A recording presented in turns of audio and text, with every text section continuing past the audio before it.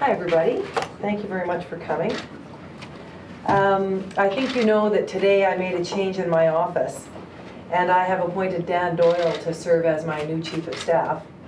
But the good news in that is tempered certainly by the circumstances that have led to the need to make such a change in my office.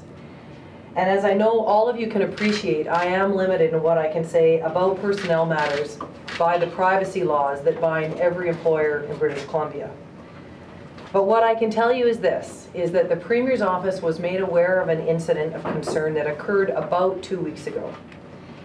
A review immediately began, and that review followed the processes that are set out and laid down by BC's Public Service Agency, followed them to the letter.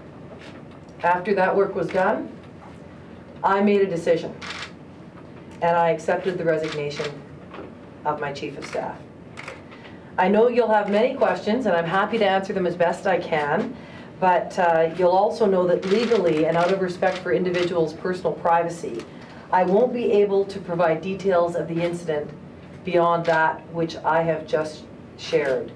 These are laws that bind every employer in the province, and I will be respecting those today. Right. Just to clarify, did you ask him to resign, or did he offer? He and I agreed that he should resign. Whose idea was it? I certainly, when I sat down with Ken, I knew that he would have to resign, and he agreed that that was the right course to take. Not specific to the incident itself, but there have been rumors around the legislature for months about his behavior involving staffers. Can you comment about that? No, I can't. I can't comment on any of that. These are personnel matters, as I'm sure you can appreciate. I can't give you any details of what happened that might compromise personal privacy. I mean, as I said, every employer in the province is bound by the same law. I'm an employer, and I can't break that law. I'm just going to ask this in a very blunt manner. Did Mr. Boessenkool grope a woman? I cannot answer any of the questions that you might have about what gave rise to this, about the incident itself. I just can't do it. All right, thanks, folks. All right. Thanks, everybody. Thank you.